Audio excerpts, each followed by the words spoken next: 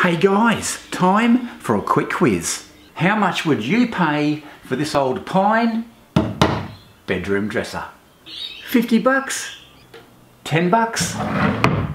Maybe even 100? Let me know down below.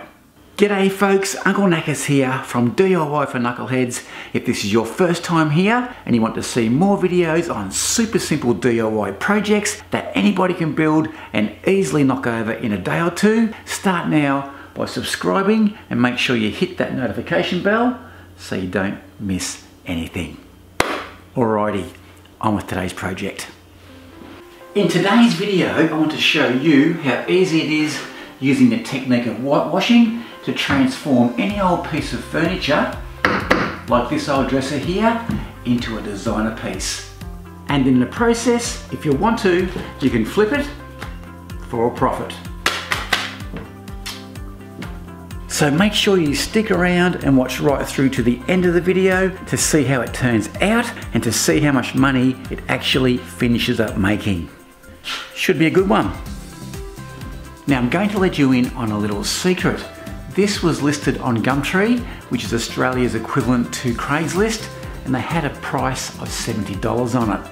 And in the words of the great Daryl Kerrigan from the movie masterpiece The Castle, I told the guy, "You're dreaming." And after a bit of negotiation, I finished up buying it for a measly 30 bucks, which I reckon is pretty good considering that all the drawers have metal drawer runners and the dresser itself is actually in pretty good nick. So all in all, I think I got myself a bit of a bargain, which is exactly what you want for a project like this. So how do you go about obtaining that beautiful whitewashed effect? Well, it's really simple. All I'm going to be doing is with my electric sander, I'll be sanding all this stain off and going back to the raw pine finish. Some people, when they're whitewashing and the piece is already stained or painted, they'll just give that a light sand and then apply the whitewash, and then in various places sand a few little bits off here and there, which will bring the underneath colour up and through, giving off that aged appearance. For this project, we're after the Scandi feel, which means going back to the raw pine, and when the whitewashing paint has been applied and dried, the grain from the pine will come through, giving off that beautiful Scandinavian appearance. Alrighty, less chat, more action. Let's crank up this sander and sand the old girl back. The stain comes off surprisingly easy with the electric sander. Start off using an 80 grit sandpaper to get the bulk of the stain off, and follow that up with a 120 grit paper and then a 240 grit paper to finish it off.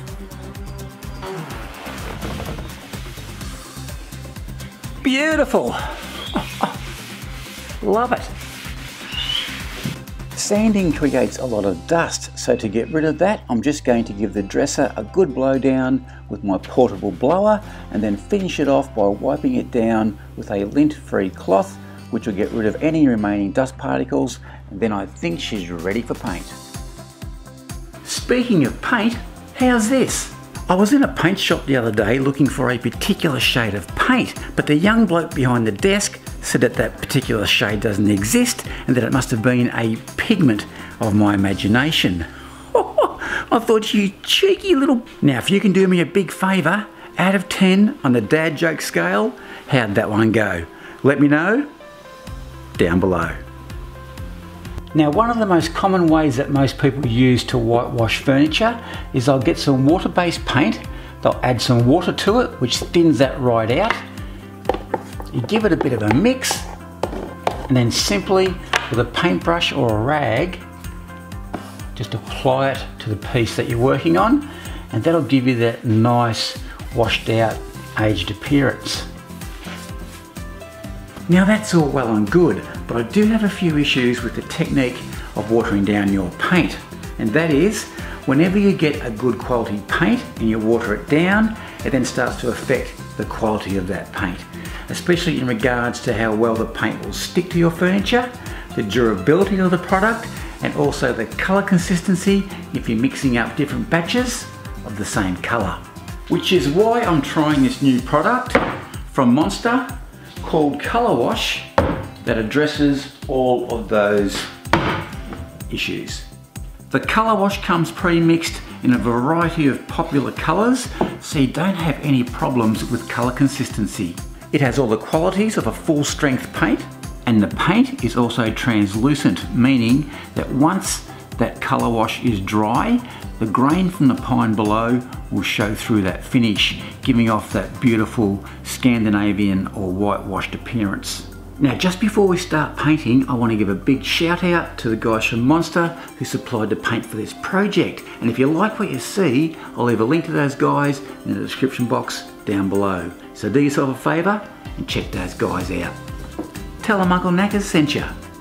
Colour-wise for this project, I'm doing something a little bit unusual by going for a 3-colour combo. I've got the light grey, the yellow and the white, which is a little bit different to the usual exercise of whitewashing of just plain old white, which a lot of people tend to do. And to finish the job off, I'm going to replace these run-of-the-mill wooden draw knobs with these pretty snazzy looking grey and white porcelain numbers that I bought in a pack of 12 from Amazon for the princely sum of $13. So if you'd like to check those out, I'll leave a link in the description box down below. The top of the dresser is going to be light grey, the side and the front are going to be white. So I just want to take those off, just like that.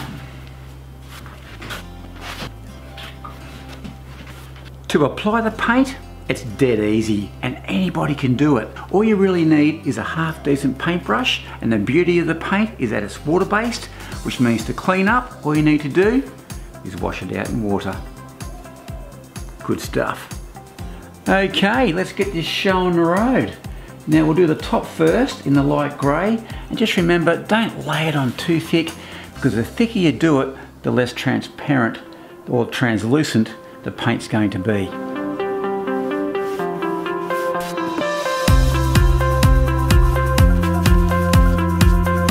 Okay, the first coat of the light grey is done, so now what we'll do is we'll attack the side and the front with the white.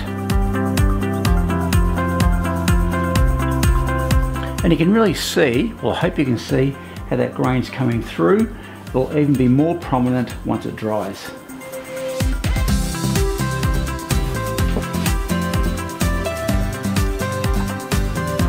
Now all I'm trying to do here is just paint the front edge of this carcass. I don't want to go in here, otherwise the job gets out of control. So when you're painting, a thin line like we have here, and you accidentally get some paint on that edge there, just grab a wet rag like I have here and give it a wipe down, and that cleans it up very nicely. Beautiful. Okay, it's now time for this awesome looking yellow, which I'll apply to the fronts of all these drawers. And this is going to provide a really nice contrast to the white and the grey. I hope. Fingers crossed. Looking good so far, and that grain is really coming through.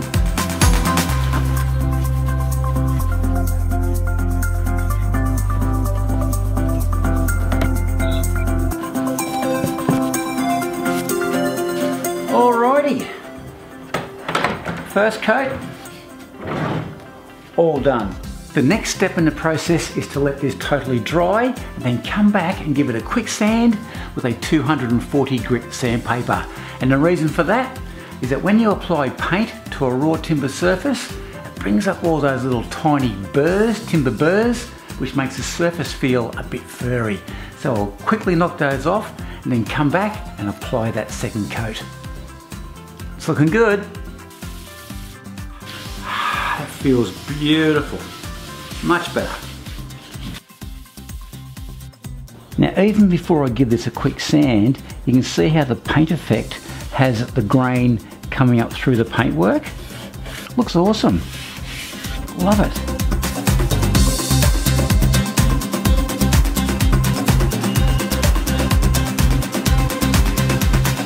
Alright. Alrighty, it's all been sanded back, wiped over, polished, you name it, and now it's ready for the final coat. Starting off with the top with the nice light grey, and then I'll work my way through the rest of the project. Now I'm not going to bore you with all my painting, but make sure you stick around because I'll be back shortly with the end product. Alrighty, let's do this. Righto folks, I think it's just about time to unveil this big beast, and then I'll go through how much it actually cost to do it up, and then how much I'd expect to make if I was to sell it. You ready? Let's do it. And bang! What do you reckon? Now I have to say that I am absolutely wrapped with how this whitewashing project turned out. The colour combo of the grey, the white and the yellow worked an absolute treat, and those grey and white porcelain drawer knobs, they contrast beautifully with that yellow. And the finish from that translucent colour wash paint is absolutely fantastic. It gives off that beautiful whitewashed effect, and the pine from the grain can be seen through the paint, which gives me the appearance that I'm after. Love it. It's beautiful. Now with everything said and done, the big question is, how much do you think I could sell it for? Initially I paid $30 for the dress up. All up, I reckon I've used about $30 worth of paint, and there's still a heap left in each of these tubs. And those porcelain drawer knobs set me back $13 for a pack of 12. And that comes to the grand total of $73. And I'll throw in an extra 5 for sandpaper, so all up 78 bucks. Now the good news is that I've just had the dresser valued from a very well-known furniture shop here in town called Vast Interiors. That's those guys over there. And Heidi, the owner, has given me a price range of between $400 and $500. Bang! Mission accomplished. Now if you want to see more super simple DIY upcycling projects like the one we've just done, make sure you click on that playlist over there. Alrighty, thanks for watching, and after all that, I think I need a cup of tea. So till next time, be safe, and I'm out of here. Cheers. And, whoops. And, oh God.